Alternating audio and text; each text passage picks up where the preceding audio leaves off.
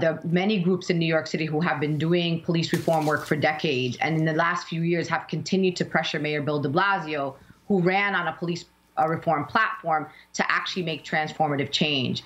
On Saturday, Amy, we marched from 110th and Central Park West, which was Frederick Douglass Monument, all the way to Washington Square Park.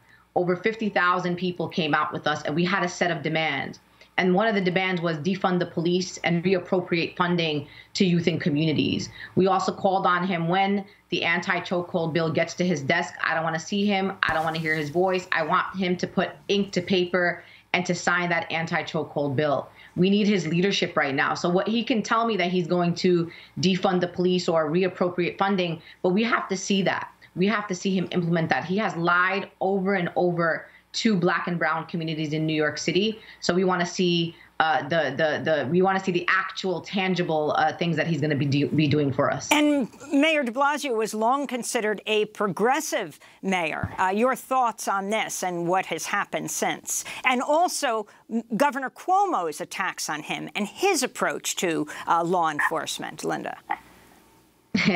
If Mayor Bill de Blasio is a progressive, Amy, please don't ever use that term to describe someone like me. Bill de Blasio is not a progressive. He ran as a progressive, but when he became the mayor, the NYPD started running him. I always wondered who was the actual mayor of New York City. Was it the mayor himself, or was it the NYPD?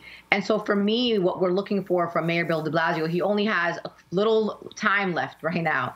And he could really go out here with a legacy of really transforming the New York City budget, of defunding the police department, of actually listening and implementing the visions of Black and brown communities. We protest, Amy, all the time in New York City. Black-led organizing, brown people-led organizing. We know how to keep our community safe. We are trained in de-escalation. We are trained in bystander intervention.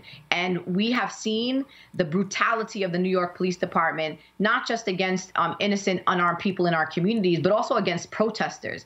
In the largest, or one of the largest democracies in the world, we watched the largest police force, who, you remember, Mayor Bloomberg said that if they were an army, the NYPD, they would be the 7th largest army in the world. And they have been brutalizing protesters across New York City. The mayor has not asked NYPD to stand down, and we're tired of it. And I'm looking forward to seeing the New York City Council also hold the mayor accountable and not doing any handshakes with the budget unless we defund the New York Police Department.